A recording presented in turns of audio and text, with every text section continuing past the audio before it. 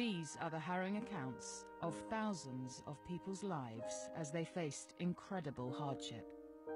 Children in the ghetto had no future. There was death penalty for teacher, parents and children if they were caught organizing or having lessons of any kind.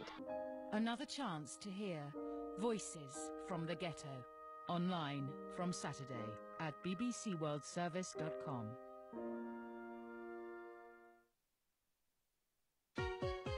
This is Newsday with Nuala McGovern and Alan Kasuja. The top story from our newsroom is Benjamin Netanyahu looks set to be re-elected as Prime Minister of Israel, but with a sharply reduced majority. We'll be live in Nigeria, where over 20 people have been killed in two separate attacks by suspected members of the Islamist group Boko Haram. And a 16-year-old American tells us why she is so worried about slut-shaming, where images of teenage girls are shared online. But first, this news. BBC News with Jim Lee. The Israeli Prime Minister Benjamin Netanyahu has said he intends to build a broad coalition following his victory in a general election.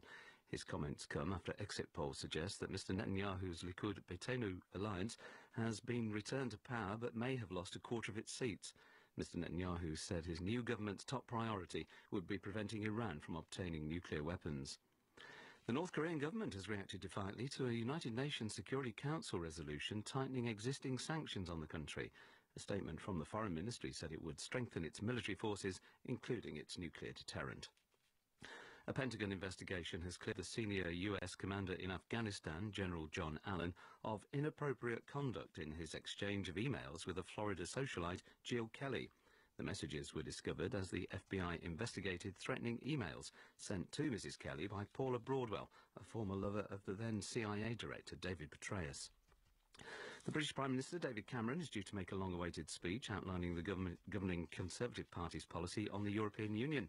Mr Cameron is expected to call for a renegotiation of Britain's relationship with the EU and the possibility of a referendum on membership of the organisation.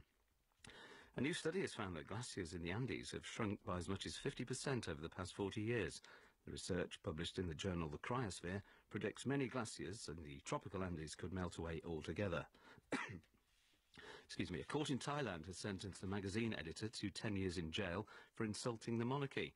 Somyat Pruksakamsuk, who's also a prominent political activist, was found guilty of publishing 2 articles which infringe Thailand's strict lèse-majesté law. And a magistrate in Australia has dismissed charges against a goat named Gary, booked by Sydney police for eating flowers outside a museum.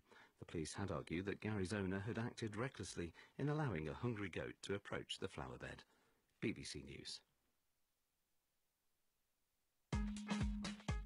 Hello and welcome to Newsday with Alan Kasuja and Nuala McGovern. And coming up, we'll be live in Nigeria, Kenya and South Africa. We'll also be talking to someone in Sudan, Mali, and of course the African Cup of Nations. Matthew has the story from there today. Morning, Alan. Yes, Ivory Coast and Tunisia got victories in Group D yesterday. Today, it's the teams in Group A who come